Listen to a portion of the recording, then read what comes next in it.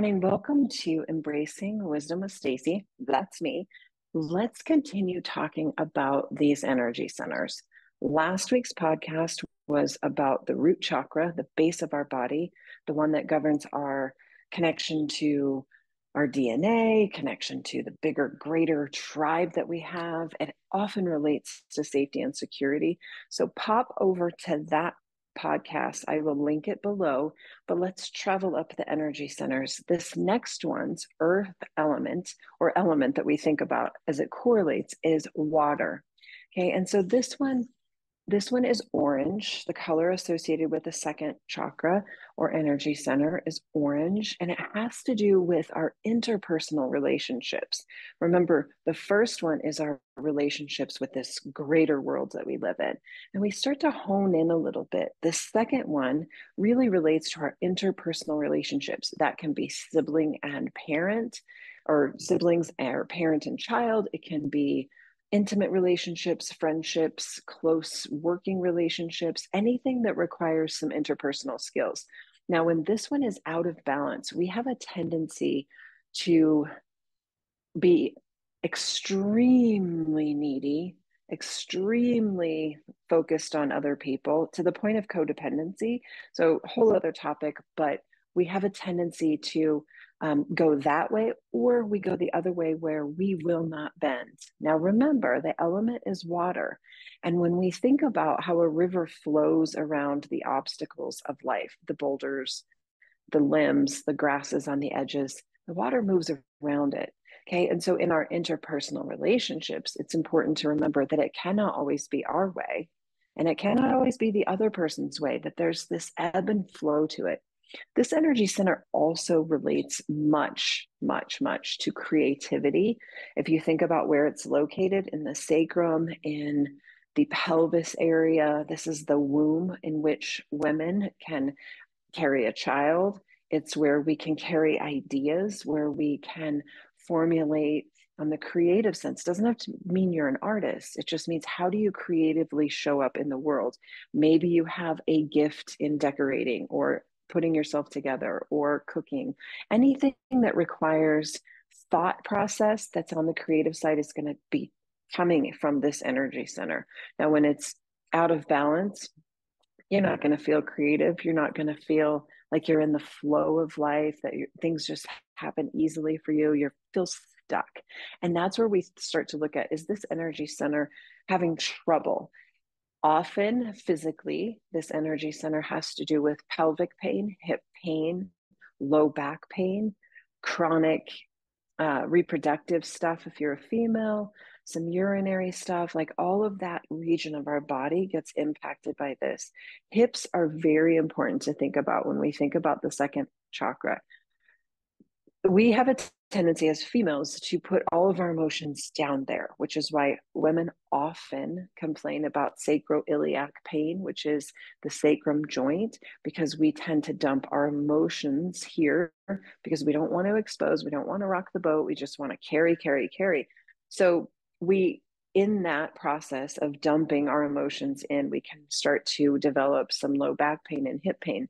It's not always the cause, as we talked about in the root chakra, but it can be something to at least look at.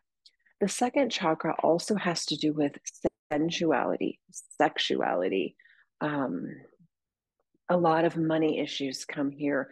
Holding on to the tight grip of money doesn't allow the flow of in and out. So we think reciprocity when we're thinking about the second chakra, reciprocity in our relationships, give and take, in the way that we exchange money, in the way that we show up physically with other people. There's a reciprocity.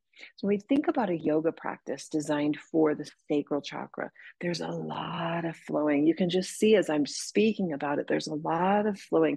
We're not holding a posture and being rigid as we were in the root chakra and really rooting down. We're just learning to move through life. We're learning to move through the obstacles in which life presents to us, whether that's a financial, a relationship, a job change. We're able to just roll with it.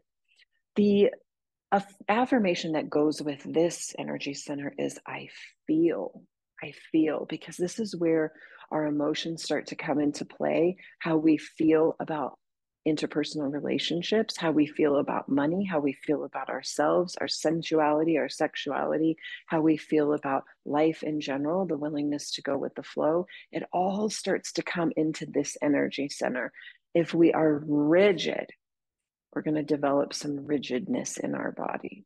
So a yoga practice should be designed to balance all 7 of the energy centers. But if we're working specifically on a sacral practice, it's going to be a lot of hip openers to kind of get that flowing movement going.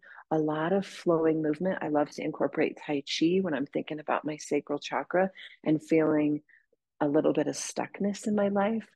The color is orange. So when we think about gemstones or crystals for this one, I love carnelian. Carnelian is a beautiful, rich red. I don't have one out here with me, but it's a reddish orange, rich, lovely. I have them all over my house. I just love carnelian. I used to wear it. I often wear a carnelian bracelet just to help keep my creativity and my flow going. So I love carnelian. And when we look at essential oils for the sacral chakra, we're going to incorporate wild orange, which is a beautiful bright orange aroma, but it really helps lend itself to abundance and manifesting goodness in our life. And then we want to have cypress.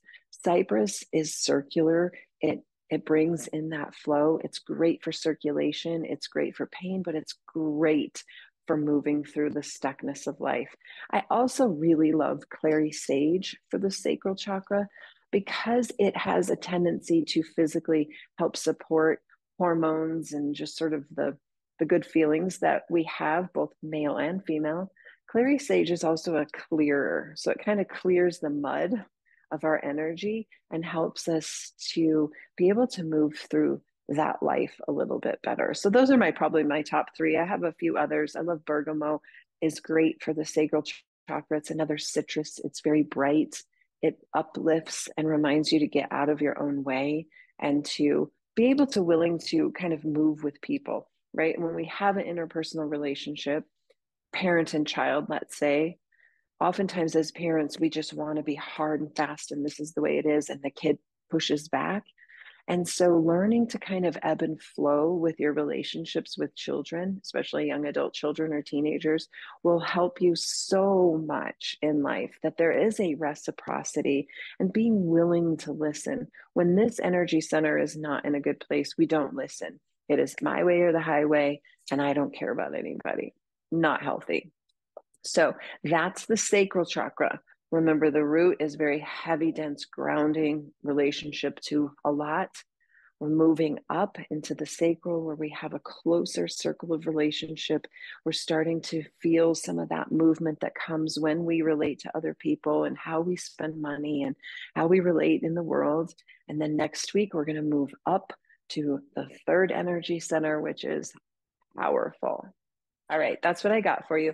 Have a beautiful day, and I'll see you soon. Take care. Bye.